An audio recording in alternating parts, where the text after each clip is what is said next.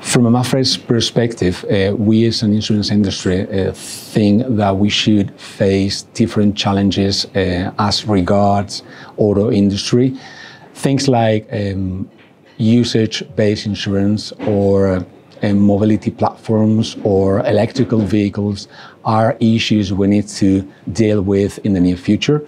And that's why we, MAPFRE, have developed a new strategic initiative where we are trying to define the right projects and programs in order to get the right capabilities so that MAPFRE will be ready to face all the challenges in the near future.